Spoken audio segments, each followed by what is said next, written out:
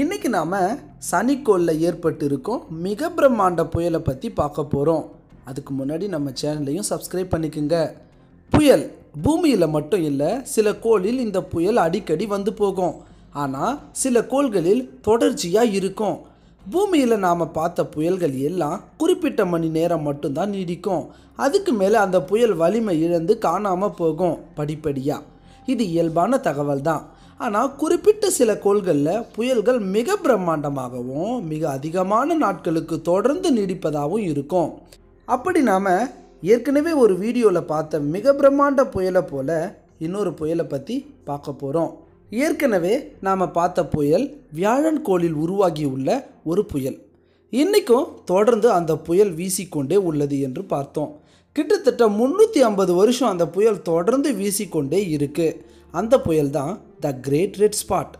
அந்த great red spot எவ்வளவு பிரம்மாண்டமானதுன்னா, கிட்டத்தட்ட 3 பூமிகளை ஒன்றாக இணைத்தா எந்த அளவு பிரம்மாண்டமோ அந்த அளவு பிரம்மாண்டமானது தான் அந்த GRS என்று ஏற்கனவே நாம் பார்த்தோம்.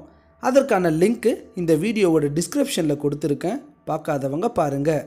சரி வாங்க, இப்போ சனிக்கோளில் ஏற்பட்ட அந்த பிரம்மாண்ட புயலை பற்றி பார்க்கலாம். 2010 கசினி ஸ்பேஸ் கிராஃப்ட் சனிக்கோளை டிசம்பர் மாதத்தில் அந்த புயலை இந்த ஸ்பேஸ் கிராஃப்ட் படம் எடுத்து அனுப்பிச்சு.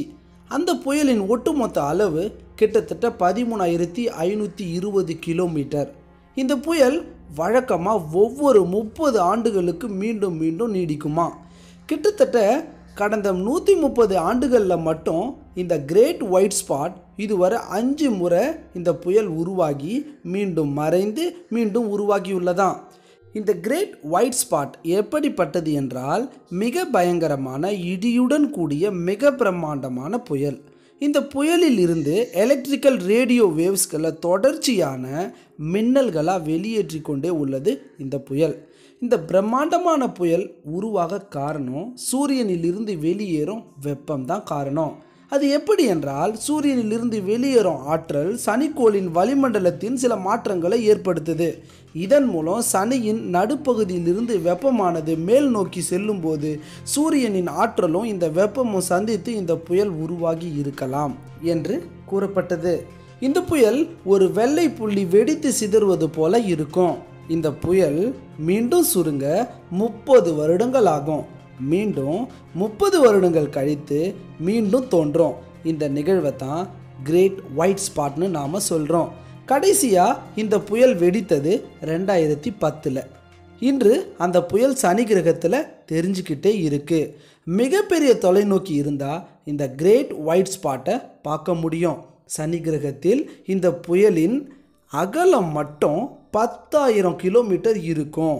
அதுக்கு மேலேயும் இருக்கலாம்னு சொல்லப்படுது. சற்று நினச்சி பாருங்க அந்த புயலின் பிரம்மாண்டத்தை. இதோ இந்த படத்தை பாருங்க. டிசம்பர் 5, 2010 அன்று இந்த புயல் தொடங்குகிறது. பின் 2011 பிப்ரவரியில் இந்த புயல் அளவில் சின்ன மாற்றம் ஏற்படும். நல்லாவே தெரியும், 2011 ஆகஸ்டில் இந்த புயல் மிக பிரம்மாண்டமாக இருப்பது தெல்ல தெளிவாக பார்க்க முடியுது. இந்த புயல் எப்படி உருவாகிறது என்று இன்னைக்கும் ஆராய்ச்சி தொடர்ச்சியாக நடைபெற்று தான் வருது. அந்த தகவலை சீக்கிரமாக நாம் தெரிஞ்சுக்கலாம். சரி, மீண்டும் ஒரு விண்வெளி ஆச்சரியத்துடன் சந்திக்கலாம். நன்றி. இது உங்கள் அன்பு நண்பன் மோகன்ராஜ்.